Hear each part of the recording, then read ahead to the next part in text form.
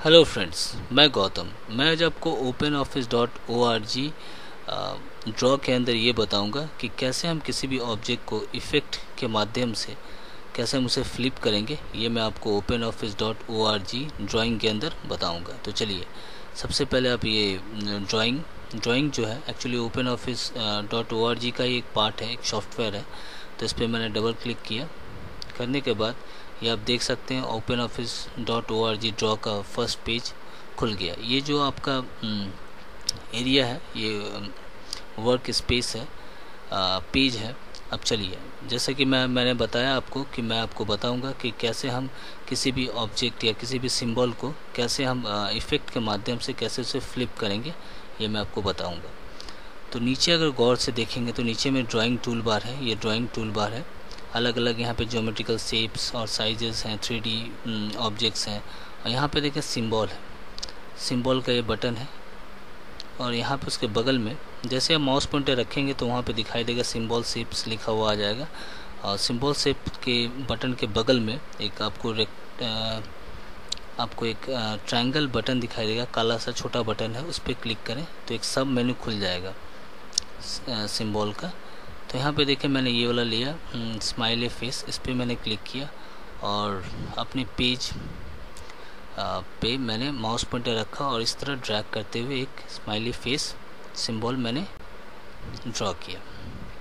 करने के बाद अब इसे हम फ्लिप करेंगे। फ्लिप का मतलब होता है ये जो आप देख सकते हैं, ये दो आँखें हैं, नीचे इसका माउथ है। हम इसका चेंज करेंगे, मतलब ऊपर चला जाएगा इसका माउथ और नीचे ये दो आँखें हैं वो नीचे आ जाएगा। ये कैसे करेंगे? इफ़ेक्ट के माध्यम से।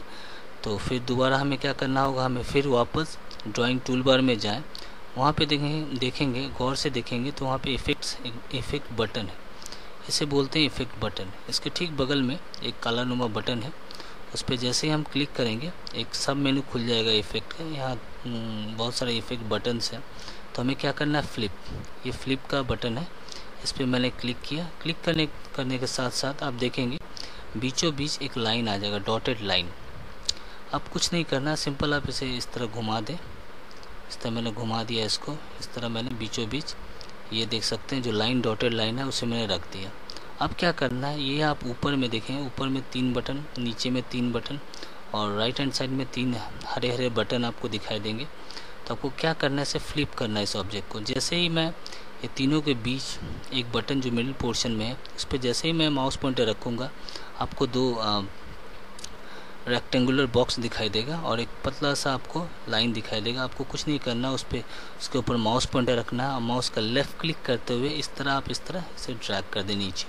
ये देख सकते हैं ऊपर का आइज नीचे आ गया है और माउथ ऊपर चला गया। फिर अगर वापस ओरिजिनल पोजीशन पे लाना, फ्लिप करना है तो क्या करें, फिर अगेन नीचे जाएं इस सिंबल का।